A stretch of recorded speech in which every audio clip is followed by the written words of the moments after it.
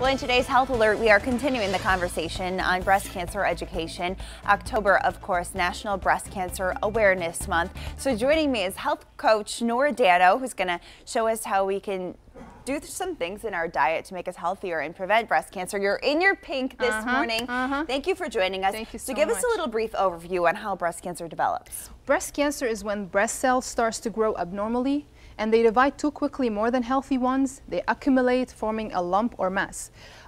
They can spread to lymph nodes and other parts of the body. Researchers have identified hormonal, environmental, and lifestyle factors that can lead to the disease. Because it's always seemed like such a scary thing.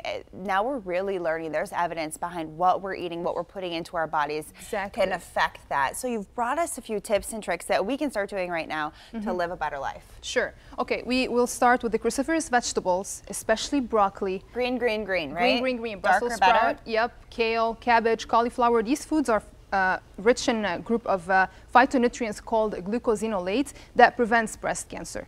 Soy. I know a lot of people think that soy is bad. It's a myth.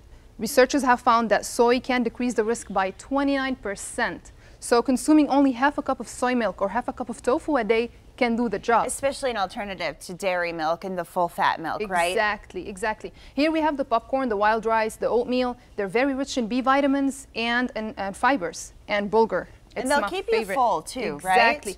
Bulgur is very rich in fibers. So also studies have shown that 30 grams of fiber for women who consume it a day can cut the breast cancer by half of the risk. So only 1 cup of bulgur a day can give you 8 grams of fibers, and this is 1/3 of the daily recommended dosage. And that's a really easy way to get it. Exactly, you can cook it. All right, you brought me some pumpkins. Yeah, it's the season now, and pumpkin is very rich in fibers.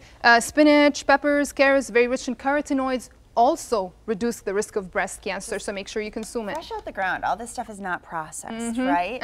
Nothing.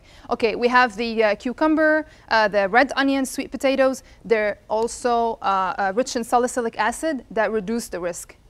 Tomatoes, rich in lycopene, which is change the hormone adipokin that is linked to inflammation and obesity. And the more we are, the greater the weight, the greater the risk. That's what I was going to say. Also with these, these are not small, or these are not large. They're smaller, right? Don't want those GMOs. And no GMO. Make sure also for the soy, no GMO, unflavored, unsweetened, organic. Fantastic. You can see more things here.